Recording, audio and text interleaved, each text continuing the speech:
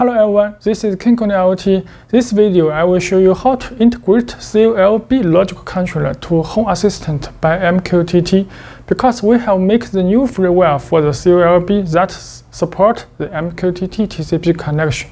Okay, let's look at how to do with it. Okay, let's look at this is Home Assistant diagram.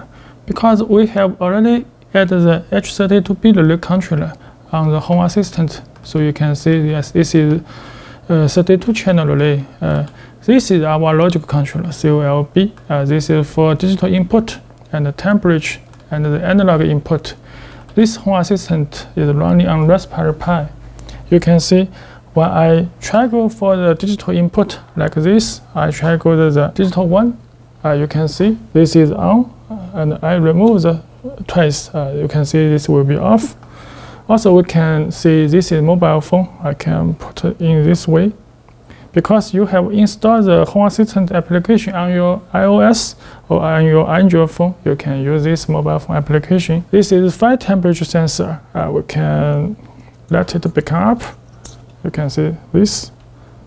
We can see the temperature. This is the temperature. And you can also see the computer. This is the temperature. 5 channel temperature is up. And this is a mobile phone. This is mobile phone temperature. And also you can test the analog input for this analog input. Okay, now let's look at how to do with it. You can see this is how to use guide on the website. You can see the knowledge and the Home Assistant. You can find out this article that is for COLB. And the first, you need to update your freeware. Make sure it's greater than this first. Just we can see the network setting. You can see the freeware version, just as this version. How to download? You can go to our form. This is the news, and download the COLB freeware. And then you can make sure for the settings, just for work mode, MQTT, and this is MQTT server and the point. And this is block name, username, and the password.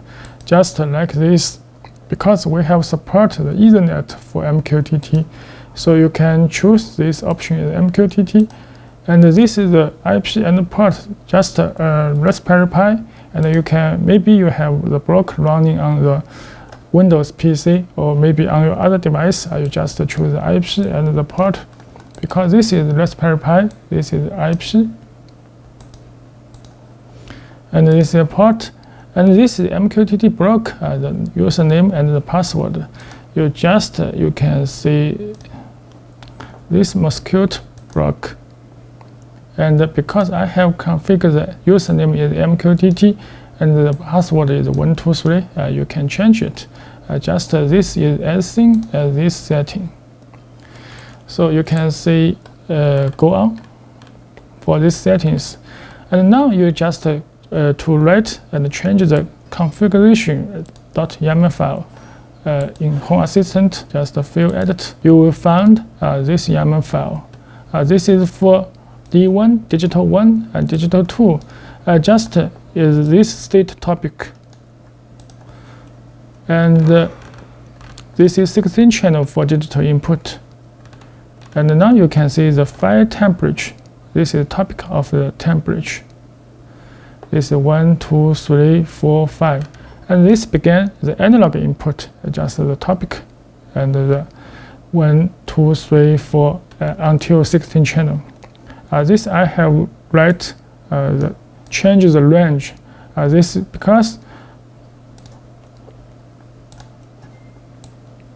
because our analog sensor is input is 0 to 5 volt.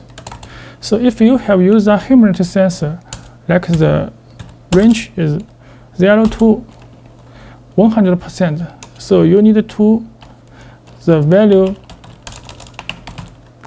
and the 20 twice. So you can just at this place just use this 20 times, and this is the unit. The default I have write the voltage, and you can write the percent, or if you have the what level sensor you can write here by meet or by other unit, just for this function. And you can also see this website, how to integrate the topic with the digital input and the analog input and the temperature. And also you can download this file. This is a demo file config. I have uploaded to this place. You can download. And after all your settings, you just restart, and you will see this dashboard. So it's very easy. Just do these steps. And the bottom of this, this is the command for development. If you can write for your software by MQTT, so you can use a read sensor command, and this is feedback, and read digital input, and read analog input, and read the temperature sensor. And also this is a command for disable and enable the auto report function. The default is auto report is enabled. So this is the Home Assistant integrate with MQTT. So this is how to use the COLB integrate Home Assistant with the MQTT. Okay, thanks for watching.